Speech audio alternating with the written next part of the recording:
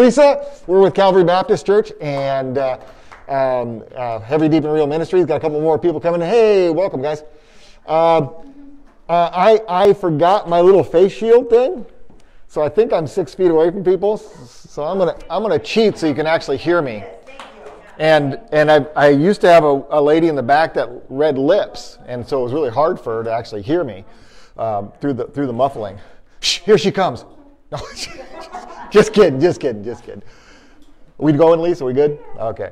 So I'm going to open in prayer, and then we're going to jump right into it. Father, thanks for just everything. Thanks for the breath of life. Thanks for a day that wasn't as sunny as yesterday. Thanks, Lord, that we could all gather here tonight and just, more than two of us in your name. You're here with us, so thanks for that, Lord.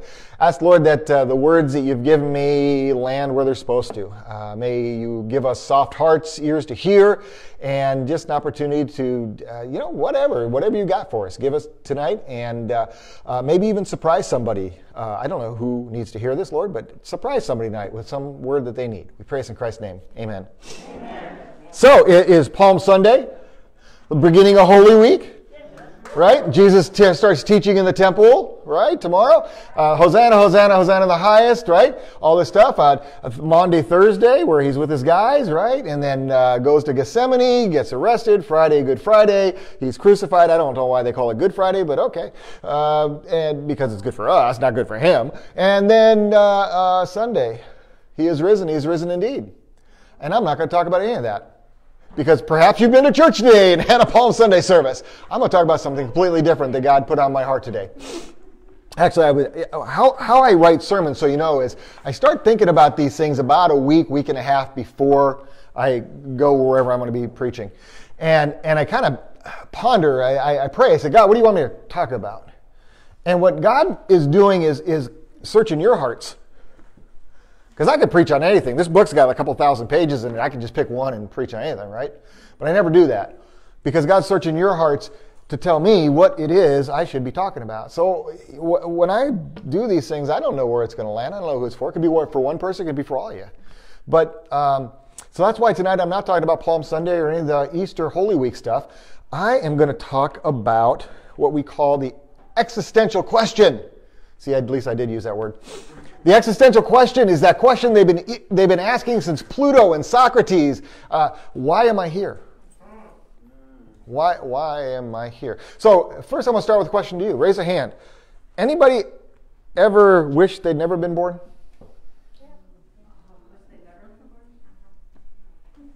See, I'm going right to the heart right now. I'm just not going to even, we're just going for it. Yeah, I've been that way. I wrote a book, and in my book, I started it by saying that I remember my very first prayer. I was about 3 and a half, 4 years old. My very first prayer was, God, don't let me wake up in the morning. And then my life got worse from there. I've been in that place where I don't want to be born. This is dumb. I didn't choose this, right? But then you realize there's this old saying that you're on this side of the grass for a reason. If you're on this side of the grass, God's got a purpose for you. But does it really feel that way? Are there days where it's like, I just don't see it? Right? So I want to be real with you tonight and talk about really why we're on this side of the grass, what this is all about, what Scripture says, and give you a little bit of hope and encouragement if you're feeling that way, if you're wondering what the heck this is all about. Because sometimes, life will just beat you down. And you got to know that there's a hope. All the Scripture stuff says, you got to have hope and joy and rejoice in all circumstances and be content. And it's like, that's great words. But how do I live it? What does that look like if you're in a position where it's like, gosh, I really wish I hadn't been born. This life is just too much. So I want to go into that tonight. A nice uplifting topic on Palm Sunday.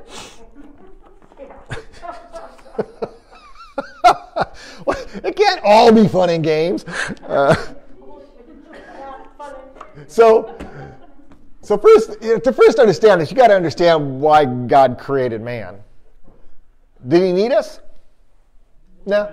Was he lonely? Was God up there going, I'm so lonely, think I need a pet? No, right? God, was it vital part of the plan? No. So you go, well, you're creative God, and you're eternally in relationship with Father, Son, and Holy Spirit. You don't really need us. You got the heavenly host. You got a bazillion, gazillion angels. Why us? And the answer is actually pretty simple. He wanted us. Yeah. And if you stop right there and think about that for just half a second, he wanted us. Any of you guys got kids? Any of you have kids you actually wanted? Couple of you caught that. Couple of you like, what? You had a choice not to have kids. You didn't have to have kids, but you wanted them. And in that moment where you looked them in the eye that first time, that boy or girl, and there was something that was just different about how you felt about this little munchkin, that's a little glimpse into how God felt. He wanted us. He didn't have to have us, but he wanted us. And it's important that we get that. See, David in Psalm 8 says this, when I consider your heavens and the work of your fingers. Now he's talking about all that God has done. The moon, the stars, which you have ordained. God's created all this. What is man that you are mindful of him? So when you see this big universe, ever see that thing on the internet where they say, you are here, and they pull out into this universe and into the galaxies, and you're like this little beep. You're like, wow, God, wow. We're just this little specky thing. Yet he wanted us. And David's even asking, what are we that you're even mindful of us? We're nothing. But that's not what God says about us, is it? So he says, and the Son of Man that you visit him, he's with us. You know, as those of us in the faith, we're indwelt by the Holy Spirit. Jesus was with us. The Holy Spirit is indwelling us. We're with God every moment of every second of every day. Who is man that you think about that? But this is interesting. It says, you have crowned him with glory and made him a little lower than the angels. You know you're crowned with glory? Not only did God want you, he didn't have to make you. It's not like he went, you know what, 1964, Tom would be a good idea. I don't think anybody thought that, including my parents. I think that was a complete mistake. Now I got another thing to tell you. So listen to this one. If anybody take your birthday, go back 9 months and you'll find some holiday. I'm just telling you. I'm just saying. I got here because of some weird holiday. He made us a little lower than the angels and crowned us with glory. Not only did he want you, he crowned you with glory. Did he crown the angels with glory? Not according to this. You. So God looks at you and goes, wow, crowned you with glory. I wanted you. You're here on purpose. God's purpose. So the real first thing you got to understand about the framing of this question is, why was I born? Because God said so. Because God wanted you. Now, let me ask a really hard question. You don't have to show of hands unless you want to. And if you really want to, show two. Have you ever been unwanted? Yeah. That pretty much sucks, huh? But you've never been unwanted. See, in this worldly place, we can feel very unwanted. Family can betray us. You know, Jesus was betrayed. He knows about betrayal. Family can leave us. Friends, they come and go like the wind, right? It sometimes feels like no one wants you. But if you're on this side of the grass, you've always been wanted. And you've not just been wanted now, you've been wanted eternally. Since the beginning of time, God knew he was going to make you and he wanted you. Now, he didn't have to have you. And I want to pound that point home. God didn't like go, oh, crap, I got to get a Tom. I don't want him, but I guess I'll have to make him. That's not how it worked out. Eternally is like, I get this guy Tom. He is going to be a pain in my side, but we're going to work it out. Right? So when you think about God and your relationship with him, and this hardship of this life that we live, where you're feeling sometimes unwanted, you don't want to be born, you're feeling like this has no purpose, I don't know what I'm doing, you got to stop and understand the origin story of why you're here. Scripture says you are not here just because two people got together and hooked up. You're here because God ordained you. That's a big deal, don't you think? The God of the universe said, yeah, I think I'll need one of those. But it gets better. It gets better if I can turn my page. If not, we're all going home. See, in John 3:16 says, God so loved the world. God so loved you. So the second part about why were you here? Why were you born? What is the purpose? Well, first is God wanted you. Why do you want you? Because he loved you. Anybody been unloved? Yeah. Anybody been left? Someone told them they loved them and left them? Yeah, that feels great, huh? Makes you have trust issues. Once bitten, twice shy. That never happened with God. From the very beginning, he loved you. Right? I always tell people that God loves you right where you are. He loves you too much to leave you there. Right? He's going to move you forward. But he loves you. Always has. Always will. Can't love you any less. Can't love you any more. Now, does that mean he loves everything you do? No.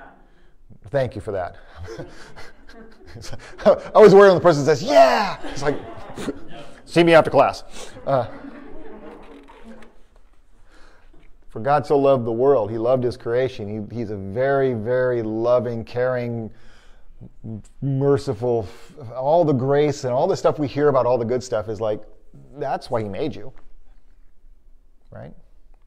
And even when Adam and Eve fell in the garden, when they screwed up, right? They wanted to do their own thing, be like God. God still made a way for them to be reconciled. That's how we know he loves us. For God so loved the world that he gave his only begotten Son, so that whomever shall believe in him shall not perish but have eternal life. The whole idea was that oh well, you screwed up. I'm going to make a way for you to reconcile. That's how much he loves you. Did he have to do that? Nah. He said, he could have been like, oh, you're killing me. Could you imagine if you were God? You do that whole flood thing because the people are just like, I grieve even making you. And so you leave Noah and they do it again. You're like, what is with these people? Right? Oh, wait, I hate them. Yeah, it's like, I love them, I love them, I love them, I love them. Right? That's how we'd all be. But God's not like that. He loves us, which is why he created us, because he wanted to be in relationship with us. He didn't want us just to, be like all the other gods where you're trying to earn your way to them or pacify them somehow by throwing someone in a volcano or whatever you do, right? All the creation stories are great. There's some similarity to them, but our creation story is the only one where God wanted us because he loved us, which is pretty cool if you think about it. So in your life, this world's a hard place. Jesus said you'll have trouble in this life. But you don't have trouble with God. Even if you're mad at him. Anybody mad at God right now? Liars. Maybe, yeah. Some people, you can be mad at God. It's okay, he's big. He can take it. Even if you're mad at God, he's not mad at you. He gets it. You can wrestle with God. It's okay. Because he loves you. How many got kids? Kids ever mad at you as a parent? Yeah. Do you stop loving them? Like, oh, you stupid little brat. Now I hate you because you're mad at me. You ever have a teenage daughter? No. I hate you. I'm never talking to you again. Slam. So much drama. And as a parent, you're just like, ugh. I love you. I love you. I love you. I love you. You little demon. Right? You don't stop loving them.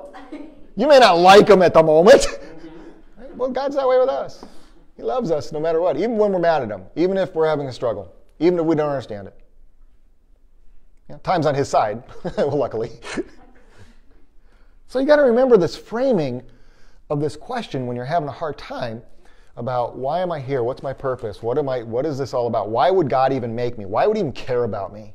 After everything I've done, there's no way this God can even think about me.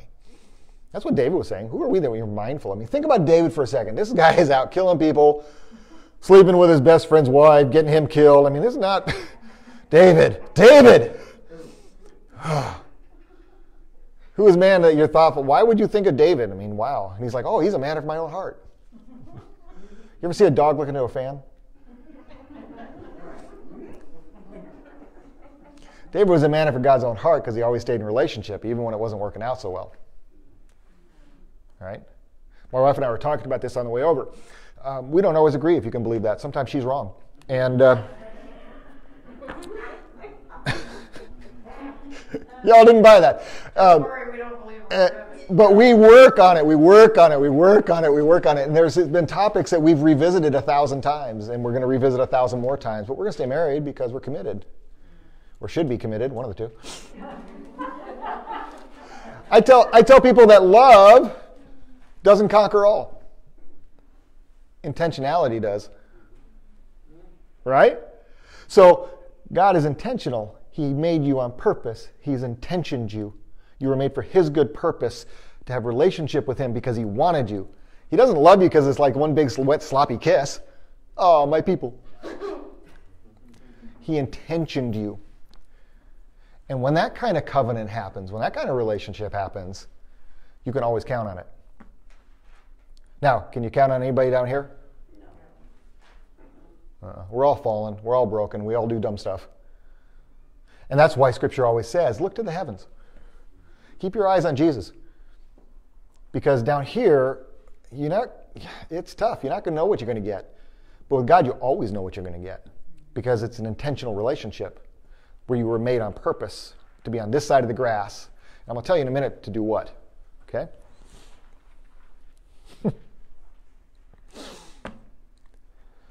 Let me talk about something hard. Let's talk about why we didn't want to be born. It's not like we came out of the room and went, hey, I want back in. It's like, we didn't know. It's like, whoa, this is not what I planned on. It's later in life after you've had some experiences, and most of those experiences are bad. And really what's happened is this. Either somebody has transgressed or sinned against you, and you've been the victim of that, either directly or indirectly. You can be collateral damage. Or you made some decisions, and there are some consequences for them. And some of those consequences really suck. And you didn't think through it. Those are really the two things that cause you to have a hard life, except if there's a natural disaster. If there's a natural disaster, well, then that's just something, fallen creation, and that got you. But for the most of us, when we say we didn't want to be born, it's because of the circumstances of life are really hard. So I'm 3.5, 4 years old. What's going on in my life? My dad's gone to jail. I didn't know that. He was just gone. My family was separated. I had 3 older sisters. They're who knows where. My mom has multiple sclerosis. She can't walk. She's bedridden. She and I end up in Florida with her parents, who are German. So there was a lot of love there. The only time you got touched is if you did something wrong. I'm 3.5, 4 years old changing my mother's bedpan because I had chores. Was not a good life. Everything, all the things I was supposed to bond to were taken. And that was like the first of a dozen times that was going to happen in life. And I didn't understand it. I mean, as a child, what do you understand? But it very much plays with your developmental psychology, doesn't it? Because children have developmental psychology pieces. And if one of those pieces gets screwed up along the way, guess what? As you become an adult, it's still screwed up. And so all of us as adults here may have these feelings, these dark feelings about life, about being born, because maybe something happened along the developmental way. Didn't happen to us as adults. Sometimes it's that. Sometimes we're dumb. John Wayne had this great line. He says, life's hard. It's harder when you're stupid. Sex, drugs, and rock and roll. It's all seemed like fun and games until it caught up with you. And those things make us very, very bitter. And Jesus warned us about it, right? He told us that you're going to have these things. But he also gave us a solution, didn't he? We think we're alone in this. Okay? I want to share this with you so you really get the framing. You know, everyone that's ever been born except Adam and Eve were sinners. Or as I saw somebody the other day said, if you got a belly button, you're a sinner. Because Adam and Eve didn't have belly button. Ah! Yeah, get it? Think about it. You all are moms. Come on, think about this. Yeah. No umbilical cord. Okay.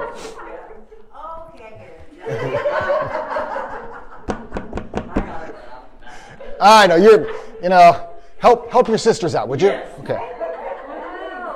So if that's true, if every one of us was born in this condition, we all deserve hell, every one of us. Yet you, hopefully, have heard the voice. Jesus says, my sheep hear my voice. Please tell us. What? Belly button. A lot of us don't get it. Adam and Eve didn't have umbilical cords because they were created from the dirt. They weren't created from the womb. Thank you. Belly button. Yeah, belly button. The only way you have a belly button is Okay. Thank you. I mean, honestly, it's all really gross as far as I'm concerned, so. Thank you. You're welcome. So, every one of us should be going to hell, but you gave us a way out because of Jesus. So there's no one better or worse off than you. Everyone's in the same boat paddling like crazy. And we're blessed, those of us that are here have heard Jesus' voice, because he says, my sheep hear my voice. And now here's the other blessing. After everything that's happened to you, good, bad, ugly, God doesn't say, now you have to perform for me.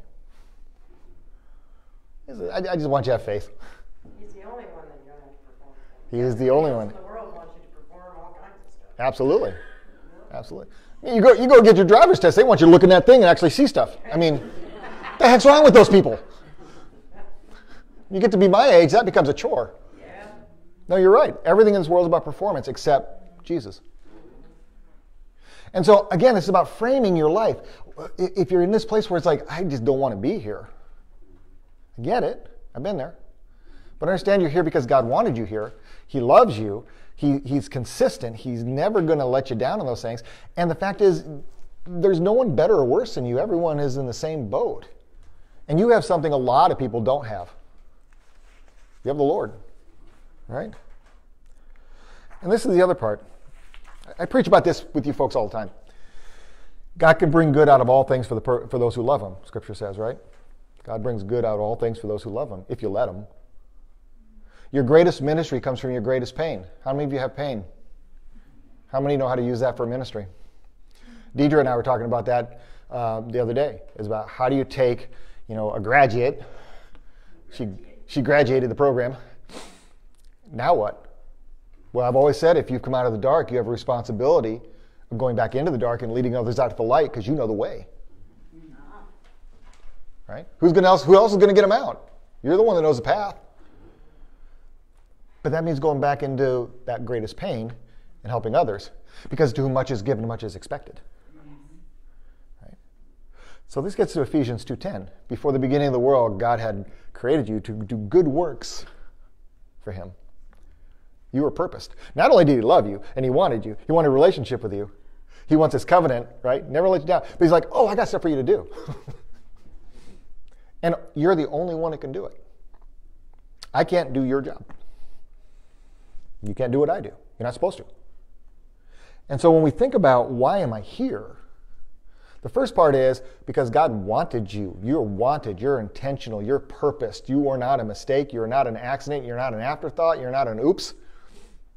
You're here because God said, this is what I want. And that should be good enough. But if it's not good enough, you got to understand that the reason he wanted you, because he loves you. The same way you would love a child. Now, I'm not going to show of hands here because, this would be like a weird question. But if you had a child you weren't expecting, my wife and I have all sorts of kids we mentor. We call them our unplanned children. We have a lot of unplanned children. Sometimes you end up with an unplanned child. Okay. Do you love it any less? No. Shouldn't. Now, I get the circumstances around it may be really difficult, right? But when you look in that child's eye, not the child's fault. It is, you love that child. So even if you were unplanned, which you're not, God still loves you. See, put yourself in his shoes for a second. And see why he did what he did. Don't just look at what he did. Ask yourself, why would he do that? Who is man that you'd think of him? Well, man is crowned with glory. I think he's the most wonderful of my creations. It's incredible. I put all of the earth under his domain. I trust him implicitly. I allowed Job to fight Satan because I trust man so much. Look what I've done. I've given you Jesus. I've given you the Holy Spirit. You are heirs to the throne. You are sons and daughters of the Most High. Wow. God must really like you. I always tell people, God has to love you because God is love. But God likes you too. Even on your worst days. So, when you think about this framing that I'm giving you a little bit differently than maybe you've heard before. Everyone hears God is love. But the intentionality piece of it, I really want you to stick with. This is you are here because he wants you here. He has work for you to do. Most of your work will come from your greatest pain. You will reach people I'll never reach. You'll be able to talk about Jesus to people I'll never see. It's not the preacher's job to do this. It's your job. Right? You are the hands and feet. So given the framing, there's two ways you can look at your life. There's the wrong way of saying, why was I born? And that's about a self-focus. My life is miserable. I'm a victim. Things have happened to me. And then there's the right way to look at that and say, this place sucks. It's evil. I want to be with Jesus. Paul said to be with Christ is to be out of the body is to be with Christ. I don't know what I want more. He goes, if I'm here, there's work to do. But if I'm with him, awesome. Which is why he said to live is Christ, to die is gain. So the encouragement is things like this. Set your minds on things above and not on earthly things. To live is Christ, to do his work. Cool, huh? You get to do things for Christ. What's better than that? To die is gain. There's nothing to fear. How about this one? Do not store for yourself treasures on earth where moths and vermin destroy and where thieves break in and steal. Store up your treasures in heaven. Keep your eyes up, not down. You ever notice where do you look when you're depressed? What do you like when you're happy? I got a little puppy dog. She's 17 weeks now. She's half pit, half Labrador. She's either a Labrador or a Pitador. I call her Pitadorable. We have 2 other labs. It's wild at my house. But she's so proud of herself when she does something she likes. She'll grab a stick and she puts her head up in the air and she little prances around. When we're in a good mood, what do? We're heads up. Keep your eyes up here, not down here. You won't like what you see down here. Do not love the world or anything in the world. If anyone loves the world, the Father's not in him. This is why all the scripture is being written, because you're a citizen of heaven. This isn't your home. This fallen place is broken nonsense. Revelation 21:22, right? We die, new heaven, new earth comes, new Jerusalem comes down. We come back. Why would we have resurrected bodies? I don't need one if I'm in heaven. We all come back to this. We come back to Eden. See, God's plan was Eden, right?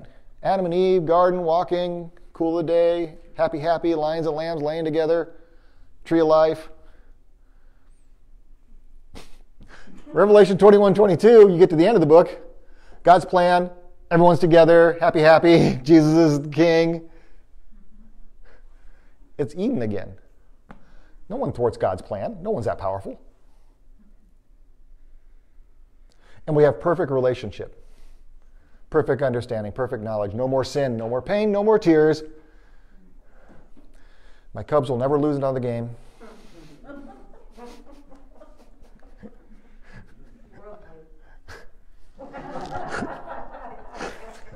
Something from the peanut gallery I didn't quite catch. Oh, thanks for repeating it. We don't do that here. Whoever wants to be my disciple must deny themselves, pick up their cross daily. This is what this stuff means. See, the reason Jesus tells us all these things is not to be a killjoy. He's not saying, your life sucks, I hope you... He's like, look, the life abundant that I want you to have is up here because that's where you're citizens. You should feel a little holy discontent living in this world, in this fallen place full of people that are blinded by Satan, that don't have the Holy Spirit, and are doing horrible things to each other. But while you're here, live out Christ. Serve, love, care, show mercy, grace, turn the other cheek, don't judge. All that stuff Jesus said, do all that. Right? Then you'll be doing the will of your Father, he says. But understand you weren't a mistake to be born in this time. And here's my last thought, why? What if you get to heaven and Jesus is like, been waiting for you. Well done, good and faithful servant. Hey, I want to introduce you to some people that are here because of you. What if it's a family member? What's a kid? What if it's someone you never even knew would even think about, couldn't spell Jesus if you spotted him with the vowels? Right? What if you get to heaven and you meet people that are there because you did what you were supposed to do in this horrible place? Because you understood what I'm talking about. You were made on purpose, for God's good purpose, to glorify him in all you think, do, and say by sharing the gospel, the good news, something you know that as bad as this place can be because it's fallen, there is a better time coming and your eternity is at stake. And we want to share with people how to come out of their pain, out of all of this stuff we talked about, out of being people that don't want to wake up in the morning, who wish God would just kill them and get it over with. What if you can be the person that comes into that person's life and can talk into their life because you've been there, done that, got the t-shirt, you have credibility to save that person, not from this life, but for eternity. And you meet them in a heavenly plane, they say, couldn't have got here without you. I can give you chills. Wow, that's why you're here. That's why you're here. So if you're having a hard time and wondering what the purpose is, and you're like, some of these days are hard. Yes, some of these days are hard. Lean on each other. That's what we're here for. That's why the body's got to be together. We're not supposed to stop meeting like most people do, right? We need to encourage each other, lift each other up, help each other, so that we can go out and kick butt and take names. I'm ready. Yeah, so last part. Tomorrow morning, when you wake up and your feet hit the ground, be a person that Satan goes, oh crap, she's up. All God's people said, amen. All right, thanks for your time, guys.